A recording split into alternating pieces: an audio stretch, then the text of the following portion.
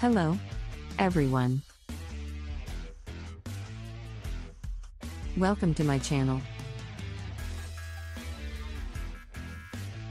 When it comes to something borrowed, royals just do their best. Among British royals, wedding traditions include the bride-to-be wearing a tiara on her big day, and it's not their average hair accessory. While tiaras are known to be blinged out with diamonds, there's a sentimental value involved, too. Almost every piece in the royal vault has a history that can be traced back to its original owner, or in some cases, the original necklace or brooch that it's been crafted. Oftentimes, daughters choose to wear the same tiara that their mother did on her own royal wedding day. And if you're really lucky, a bride that marries into the royal family is sometimes gifted a tiara by her new in-laws. It's a family tradition that goes beyond dozens of sparkly diamonds.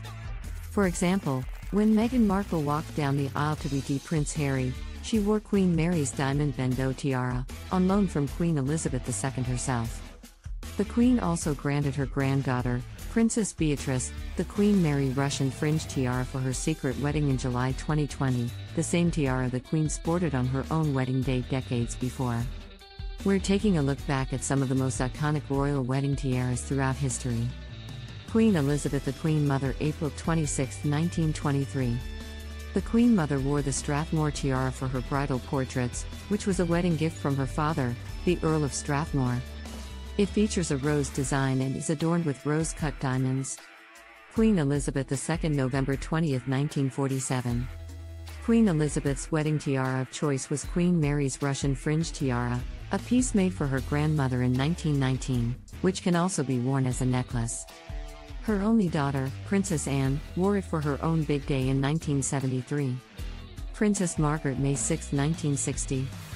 The stunning Poltimore tiara was purchased when Margaret announced her engagement, and naturally, she wore the tall diamond accessory for her special day. Catherine, Duchess of Kent, June 8, 1961. When marrying Prince Edward, Duke of Kent, Catherine wore the Kent diamond and pearl fringe tiara, a gift from mother-in-law Princess Marina. Brigitte, Duchess of Gloucester, July 8, 1972. Proving that it's not always about diamonds, Brigitte wore a different type of crown for her wedding to Prince Richard of Gloucester, a romantic flower crown. Princess Anne, November 14, 1973. When Queen Elizabeth's only daughter wed Mark Phillips, she chose an extra special something old. She wore Queen Mary's Russian fringe tiara, the very piece her mother wore on her wedding day. Princess Diana, July 29, 1981. The Spencer family tiara reached its iconic status when Princess Diana wore it for her wedding to Prince Charles. It is said that her sisters, Lady Sarah and Jane, wore the Spencer tiara on their wedding days, and Diana wanted to keep with tradition, declining to borrow her mother-in-law's Queen Mary's lover's knot sparkler. Sarah, Duchess of York, July 23, 1986. When Sarah wed the Queen's second son, Prince Andrew, her tiara, often called the York Diamond Tiara, was her something new. The beautiful diamond piece was given to her by the Queen and Prince Philip as a wedding gift. Lady Helen Taylor, July 18, 1992. Lady Helen Taylor, the daughter of the Duke and Duchess of Kent, opted for a family heirloom for her big day.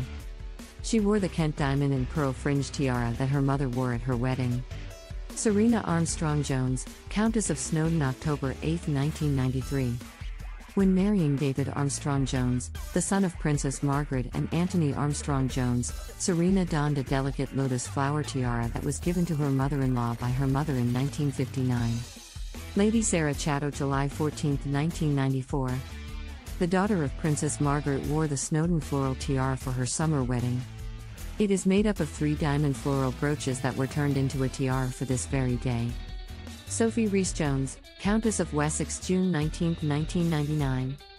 When she wed Queen Elizabeth II's youngest son, Prince Edward, in a small ceremony at Windsor Castle, Sophie Rhys-Jones donned a beautiful tiara that most of the world had never seen.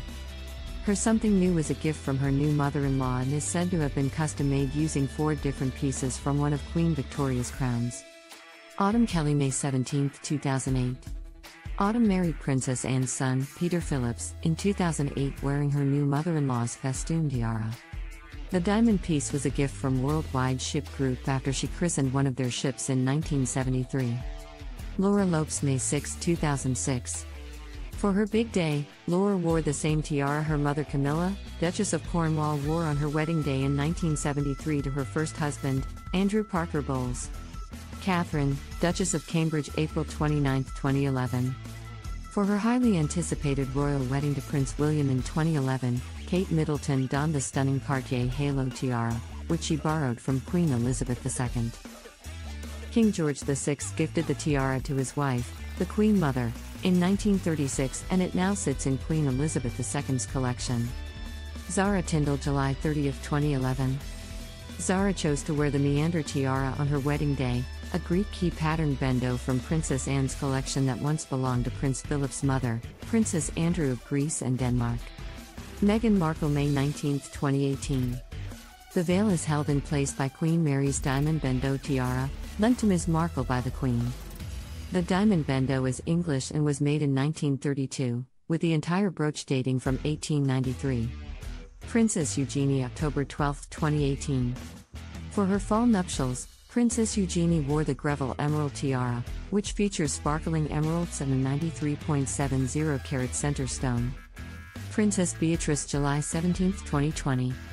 In addition to wearing one of her grandmother's gowns on her wedding day, Princess Beatrice also wore a special tiara from Queen Elizabeth II, Queen Mary's Russian fringe tiara.